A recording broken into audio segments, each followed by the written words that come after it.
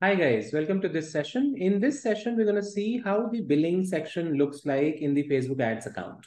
So once we log into our account, guys, on the left panel, when we come, we can see billing over here under Ad Account Settings, and we can go to the billing section. So the billing and payment section will give us all the information regarding the payments which we are making to Facebook Ads account. So you will see all the details over here, starting with accounts, where we can see the account details, like the account ID number, okay, how we are paying, okay, what is the current balance right now, that will show up over here. You can look at the details in this particular manner, what all payments have been made so far. All the information will be up here, specifically speaking.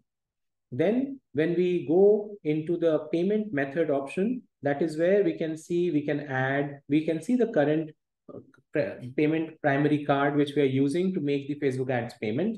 Also, if we want, we can add another payment method out here. So Facebook gives you multiple options which you can select from, as you can see out here, and then you can go ahead and add that payment instrument for making payments for your Facebook ads advertising.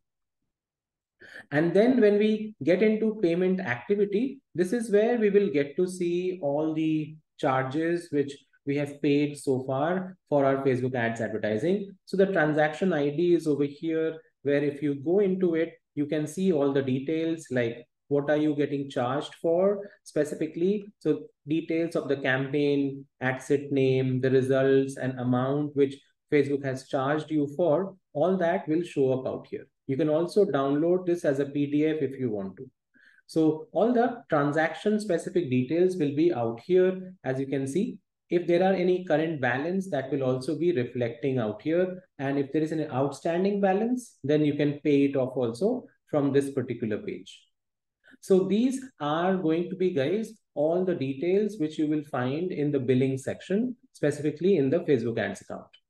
I hope this makes sense. And now you understand how the billing would be for Facebook ads, and you would know how to go ahead and make payments and add other details to it. Thank you so much, guys, for listening into this session, and I will see you in the next video.